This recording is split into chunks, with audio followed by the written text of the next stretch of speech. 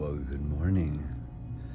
It's the first morning after my total knee replacement, which was last night at 3:30. It's going pretty good. I had to go to the bathroom 3 times, counting this morning, and no problem. You just flip over there and get on that walker and go in there. Quite pleased with the progress so far. In fact, I'm eating my breakfast. I have this machine on my leg now and this little guy, that little guy constantly raises and lowers my leg. We'll do that 2 hours every day. I think that's what it's gonna be. And then that's going home with me, which is a wonderful thing. Over here on the other foot,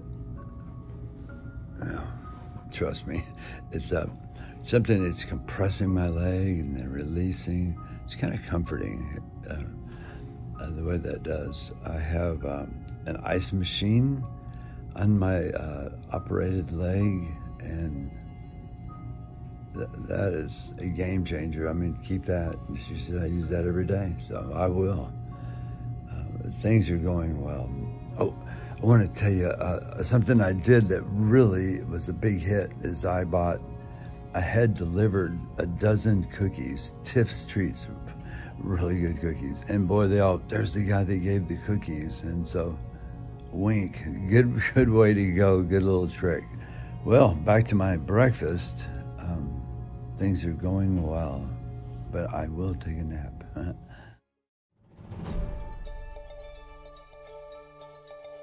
Hi, I'm Greg. Up until a few years ago, I was in the best shape of my life. I played basketball until I was 50. I hike mountains. I do Pilates 3 times a week. Then my knee started acting up. Pain, swelling, even buckling underneath me. On my last mission trip to Uganda, a man had to push me up a mountain because my knee hurts so much. I'm 66 now, and with Medicare, I can finally do something about this pain. So come with me on this daily video journey of my total knee replacement surgery. I'm not a doctor, just a regular guy here to show you what it looks like before and after surgery and the recovery process. I've learned a lot of tips and tricks I just couldn't find on the internet. It's my hope that this series helps someone just like you. So come join me on this adventure. Okay, had a full first day with a little light PT. Just warn you that the little pain block they put above my knee still hasn't gone away, so I cannot lift my leg yet. But 24 to 48 hours, and it's just been over 24, so hopefully I wake up in the morning and I can use those muscles there to start doing leg lifts. They also started me on the machine, and you got to get it. The people that don't have it wish they did, and it's that thing right there. It looks kind of World War II-ish, but it lowers and bends your knee. It lowers, and you got to do that. Well, I did it tonight, but I think I did it too much. I did it for 3 hours, and I just went for a walk around the nurse's station. Ouch, ouch, that hurt.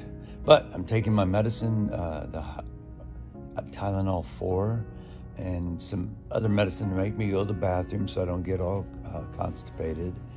And I'm peeing good. And so I can't even sit up to tell you all this story. What a full day. But so I have my compression socks on, and then I have these compression things that are both squeezing and letting go of my calves.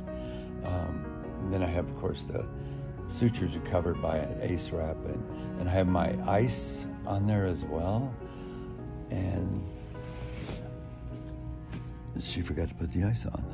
I'm glad we did this video. So sometimes they're wonderful nurses everywhere, but sometimes they'll forget little things here or there. So you're in charge of your health. So okay, I will buzz the nurse, and good night to everybody, and wake up with let you know how I'm doing tomorrow. This is real talk here, not these other fancy talk. I'm not a fancy talker. I'm just telling you real stuff, what's happening to me, and we'll even discuss how I check out of this place. Okay, the PT guy just came in and took me Looked at everything. We went for a long walk. I'm able to do heel toe now. And I had a horrible night last night. It was very painful from whatever. But that pain block thing is gone now, and so I can feel everything, but in a good way. Now I can move my leg, and I'm able to lift my legs. It's hard to do, but I can do that. So things are really, this is well, really only 48 hours after surgery, but it's already improving. This is amazing. So hang in there, keep going. As they say here, pain is just weakness leaving the body. So do your PT. I've already started my PT right now. Okay, I came home Wednesday afternoon, and so today is Friday evening. We're settled down. I got this machine that lifts and lowers my leg we've talked about. And I've got the ice machine going down there. Love that. Gotta have that. It's been working well.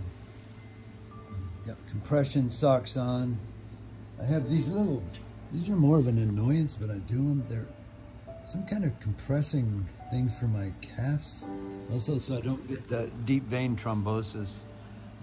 So I'll do that. But anyway, hang in there. The third day back, is that right? If I got here Wednesday, Thursday, Friday, I was more organized. I had all the pills laid out ahead of time. I knew what I was doing. I had some good naps today. I really napped good in this leg stretcher. So I know that that's going to be on for another 2 hours now. I'll sleep well and then get up at 4 a.m. and take my medicine, because I'm going to take it just like clockwork, and we'll see how this thing plays out. Well, I thought I should update you also. I'm still using the walker. I could go to the cane, but I just feel secure. Why take a chance because of my pride with the walker? So I'm sticking with the walker for a day or two more, for sure. And I'm doing those exercises. The PT came by yesterday, and I think that was painful too, but I'm doing those. One of them I call the Tower of Terror. It hurt so bad, but stick with it. I'm going to do it, and we'll walk through this thing together, guys.